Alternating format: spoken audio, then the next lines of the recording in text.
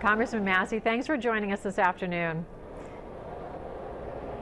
Thanks for having me on.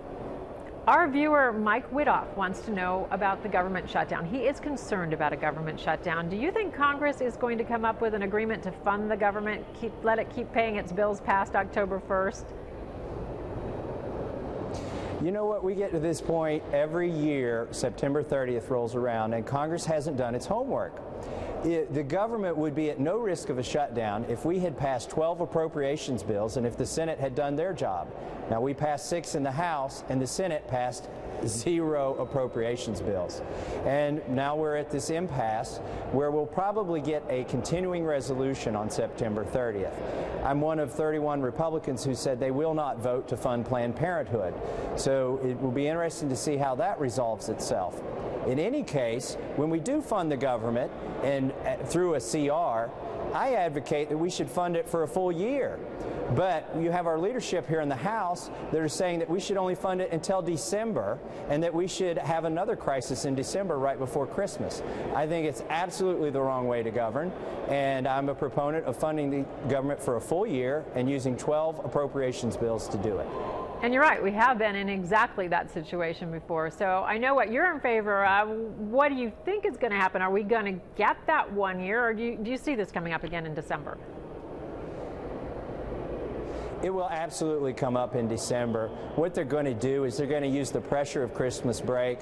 They'll give us a 1,600-page omnibus bill, and they'll say, if you vote for this, you can go home to your family, and if you don't vote for it, you're going to stay here for Christmas. And what they want to do is bust the budget caps in December. The Republicans want to spend more on the military, the Democrats want to spend more on social programs, and there'll probably be a dollar-for-dollar trade-off where both parties get what they want, and we get more than another $1 trillion of deficit spending. Is the economy strong enough for this kind of uncertainty? The stock market doesn't like uncertainty. We could see a Federal Reserve rate hike on Thursday. Either way, there's been volatility in the market. You know, are you seeing the economy as fundamentally strong? I mean, can it withstand this uncertainty? Well, first of all, the economy has been propped up by the Federal Reserve, having interest rates at near zero for an uncharacteristically long period of time. I think it's time not just for the Fed to increase the interest rate, but to let them float and become what the market would bear. And I think it's wrong for Washington, D.C. to try and drive the economy by setting the value of money. Now, could the economy be robust in the absence of Planned Parenthood funding? Absolutely. In fact, you could take all of that spending and you could spend it on women's health programs without spending it at Planned Parenthood. So, you know, the question of whether the economy would suffer from a partial government shutdown needs to be put to the president. Because I think what you'll see is you'll see the House of Representatives pass a spending bill that funds everything except for Planned Parenthood. Now, the question is, will the president want to shut down the government and risk the economy based on funding for the abortions and the types of activity that we've seen on these videos recently where baby parts are being sold? Viewer Alan Dale Tackett wants you to speak to the Kim Davis Clerk of Court same-sex marriage license case. He says that you made the comment that SCOTUS made law on June 26th. He wants to know, how would you feel if an Islamic government worker refused to do part of their job because of religious beliefs? Would you have the same feeling? Well, you know, that's sort of a red herring right there. When Kim Davis swore an oath to uphold the Kentucky Constitution, it had a provision in it that 77% of Republicans supported in a ballot referendum to protect traditional marriage. So what happened is the federal government, midstream during her career as county clerk, changed the rules. But they didn't stay their decision. Now, a lot of times when the court strikes down a law, they will stay the decision and give the legislative body time to rewrite the law. That hasn't happened in Kentucky. And regardless of the rhetoric on both sides of this, there's an easy solution. In fact, the state legislature plans to meet as soon as they meet and solve this problem, which is to take the county clerk's name off of the marriage license. And I certainly support that, and I would like to see our governor call a special session. In the absence of that, you know, there's no reason to have Kim Davis in jail. President Obama was speaking today, and he was not specific, but he said there would be retaliation against China for recent hacking incidents against the government, and more specifically, against American businesses. Should he have been more specific? What should be done? I think the president should be specific. It doesn't help us. It doesn't help our economy when he makes vague references.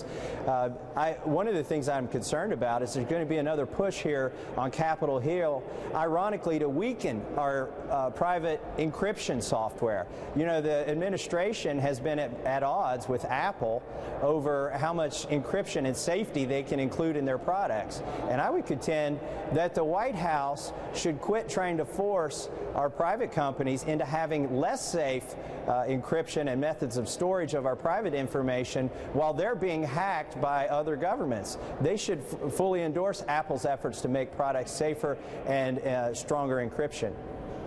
The Iran nuclear deal looks all but certain to be unchallenged by Congress. So what's next? What can Congress do to have oversight and proper implementation of the deal? You know, this deal should have been called what it is, and that's a treaty.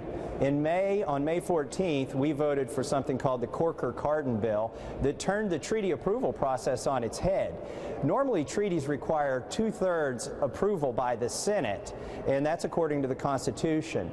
Secretary Kerry, when he was asked here in the House of Representatives why this isn't a treaty, said, you know what, it's too hard to get a treaty passed. So he basically admitted this is a treaty, but they went about it getting approval in a different way. And I think we lost the high ground. Congress lost the argument in May when we passed sort of the fast track for the Iran deal. And here we are. I'm afraid there's very little we can do, although, you know, I certainly don't want Iran to get a nuclear weapon, and I did not vote to approve this deal.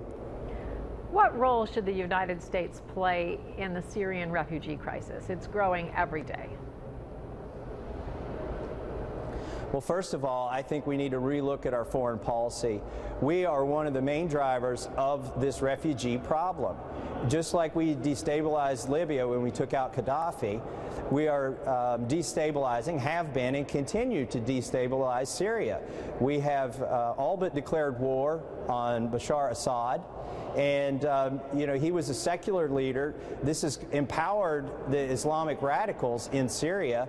They've pushed out the Christians and all the reasonable individuals there and secular you know, groups in Syria. So I think we need to take responsibility. We need to, first of all, look at what the driver is and what the cause is. And I think we should stop. This administration should stop. And certainly, because it doesn't have the approval of Congress, it should stop. It's you know, fascination with getting Assad out of power. But if, like you say, we destabilize the region, then isn't it our responsibility to take some of these refugees into this country? We've got 9 coming to Cincinnati, just recently released 9, but that's going to be the beginning. You know, I think we do have a responsibility here, but these refugees need to be fully vetted. And when I look at these refugees, sometimes they're all adult males. I think we need to be looking at families that have been displaced, and we definitely need to take a hard look at the type of people that we're letting into this country. There's no obligation for us to admit radical Islamists or ISIS into this country. So we need to make sure that we don't, while at the same time being compassionate to the refugee problem that, frankly, we have caused. Let's turn to the debate tonight. Are you going to be watching? Are you endorsing? And what would you like to see come out of the debate? Is there an issue that hasn't been addressed right now that is so important that it should start to come to the forefront? I would love to see him talk about the balance of power between the executive, legislative, and judicial branches. As a member of Congress, I've seen our power atrophy, particularly under this current speaker, through inaction and, you know, through assertions by the judicial branch and the executive branch. I'd like to see a little Schoolhouse Rock discussion about how government's supposed to work on the presidential debate, and I'll be rooting for Senator Rand Paul from Kentucky. And you will be watching, right? Absolutely, I'll watch. If I have to TiVo it, I'll watch it. Is there something you would like to say now to people in the tri-state? I would just like to say that Congress is broken. I am one of the few up here that will acknowledge that on TV and in the media. I don't want to be part of a circus. I want to be part of a solution. And so, you know, I'm part of an effort to get us back to regular order here. We've created these crises. The fact that we're talking about a government shutdown, that's on Congress's shoulders. We should have passed 12 appropriations bills. And frankly, I think we need new leadership here in the House. And I'll be working to achieve that over the next few months. Congressman, thank you for joining us this afternoon. Thank you very much.